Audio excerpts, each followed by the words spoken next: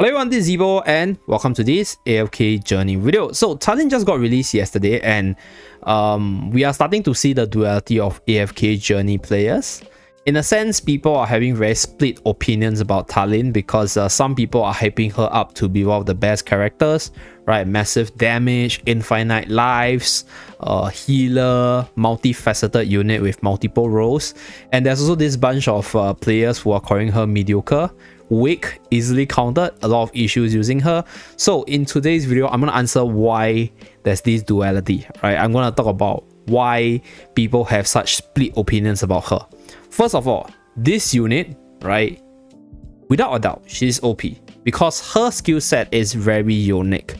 Her skill set is the ability to revive infinitely and at the same time being able to damage while healing your team at the same time. So she's able to be a DPS, she's able to be a support, she's able to be like a semi-tank with the ability to soak up some damage. In fact, in the harder stages of the Dura's trial, at least from what I can see, a lot of players are using Talene's infinite heal ability to counter certain stages. So if you're talking about her niche itself, I think she's very unique, and the ability to revive infinitely would definitely prove to be very useful from a PvE perspective, right? As long as she doesn't die, as long as you can buy enough time for her, it's quite easy to create a situation where you can easily abuse this infinite heal or infinite resurrection to make her a decent semi-tank or even a tank, right, to just soak up damage for your units. So her usefulness or her viability is definitely there. But if that's the case, why is this unit called mediocre by some? Why is she not as good as like maybe Scalita or even Freyasto? Let me explain this point. I'll just showcase this with one of the later AFK stage. So we are at 1329, so one of the later ones. So I haven't been really pushing on this account. I think this is my friend's account, so not heavily pushed, but I'm just going to showcase one battle with Talene and the team, and you guys will know what I'm trying to say, right, in layman's term. So I'll just go at 2 times and then talk about it. So you guys need to understand how Talene functions as a unit. She's a damage dealer from her EX weapon skill as well as her ultimate. So that is, or those are her 2 main damage source. So for her ultimate itself is a channeling ability, which as you guys can see can be interrupted by the likes of Lumon, by the likes of Stuns, by the likes of Roots, by the likes of Scalita, Danny's Root, by the likes of Iron's ultimate. So yeah, there's quite a bunch of control that is able to just lock her in place and prevent her from channeling her ultimate.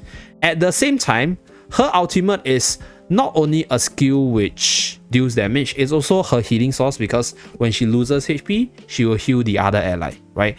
And then that's where she'll be able to heal by the other allies in order to deal damage to the enemy. So this ultimate fire breathing ability or fire breathing ability is a very important part of her kit. And let us take a look at the damage, right? She deals pretty decent damage here, but the thing is, she's quite easily interrupted. So depending on which stage of the game you're at, depending on your server, the competitiveness of your server, as well as the situation that you are in, right, it is quite easy to answer to Talene. So she's a unit, right? If you can just let her sit there, spew her ultimate, heal, deal damage, she's gonna carry you. She's gonna be really amazing. But at the same time, if you're doing PvP, for example, just now I stated, there's a lot of units that are meta and they counter her to a certain extent, right? Units like Arden, Iron, Scalita, even the likes of Danny, right? Even the likes of Damien can interrupt her with the cut stun. So there's a lot of answers to her. So in the arena, at least at the base arena sense of things, she doesn't really feel very spectacular because her kit is very strong, provided you don't get interrupted.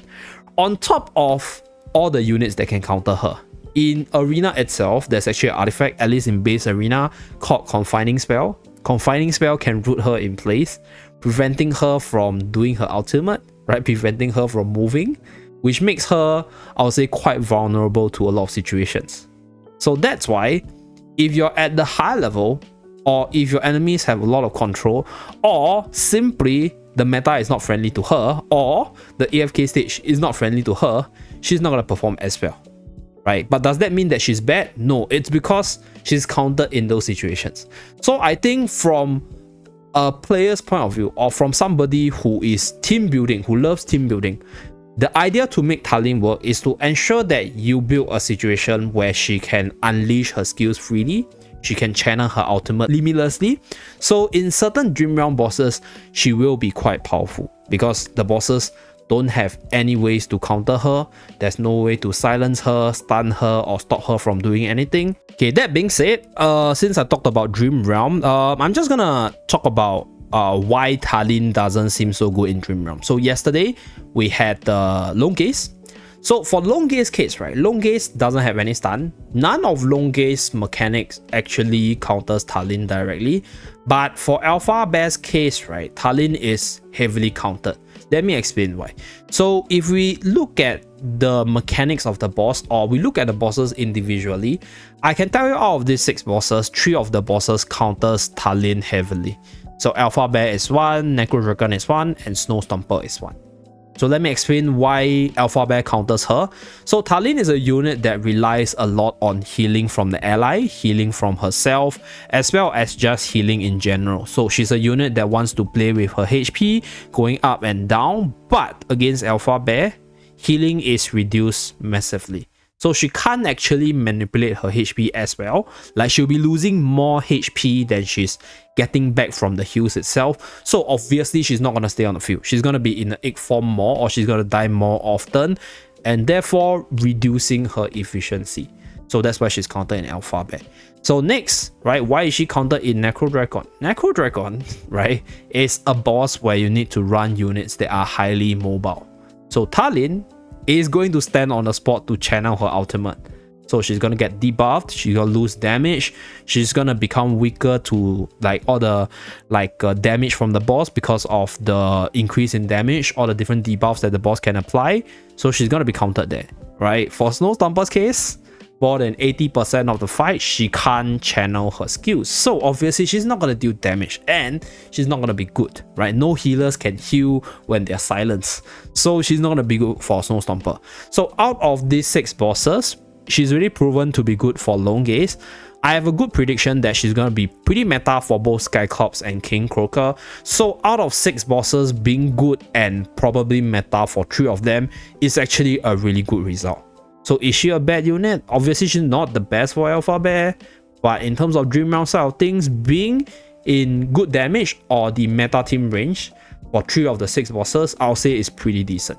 Okay, now if we go into the arena side of things, I will say the current normal arena meta simply doesn't fit her, right? The reason is simple. In the arena meta right now, there's just a bunch of control units, right? Just now I mentioned earlier, we have Arden, Iron, Heck, Skyita just counters her heads down. And there's also a bunch of like stuns from like weird ass units like Damien, even units like our dear Carolina can freeze her and lock her in place. So there is a lot of answers to prevent her from doing what she wants to do. Even one of the most used artifact confining spell is going to counter her because she's not going to move, and her attack range usually position her at a very vulnerable position to confining spells specifically.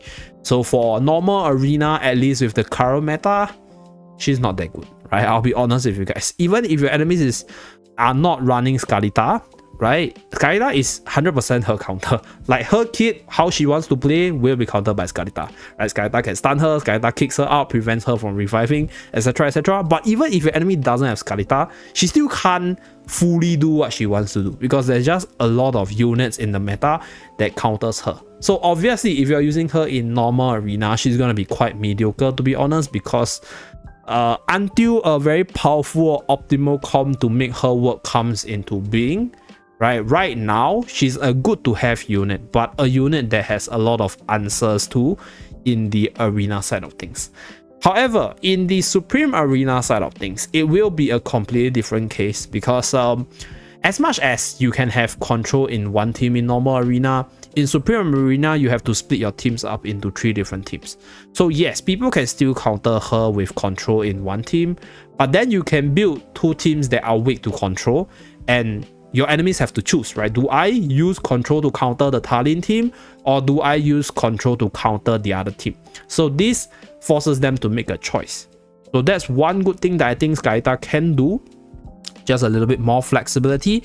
And at the same time, despite her not being this omnipotent deficit pusher for AFK stage itself, I do think that moving forward, her infinite revives, as well as her ability to revive key targets on the front line, would prove to be useful for deficit pushing or future PvE content, because I think you guys probably know why Torrent is OP, right? Other than just being a unit that deals damage, other than being a tanker, he also has multiple lives, so you can play around the ability to come back multiple times, to use him to tank at specific positions or hold the fort at specific positions so that your backline is safe. You can basically do the same thing with Talene, and honestly speaking, that's not a bad trade, right? Any unit that has a very unique skill set is not gonna be replaced too easily, although Talene's case will be a little bit more costly. So for those of you guys who are still holding on to your resources and thinking whether or not you should dump on her, you might want to wait a little bit more, because only time will tell whether or not she's generally versatile. So that's it, right?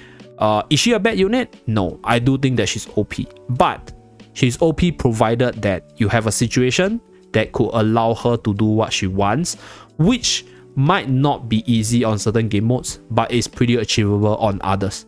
So that's all I want to say for this video, right? To explain the duality. In short, I think Talene is a good unit, right? But how good or OP she is, we still have to test out more before I could give you guys an answer. So will she be a sound investment? I think from a longevity point of view, due to the uniqueness of her skill set, I do think that she will have longevity. But how good will she be? Let's wait for the results after I test them myself. Thank you very much for tuning in. Do remember to like and subscribe to see more AFK journey videos from the channel, and I'll see you guys again in my next video. Bye guys!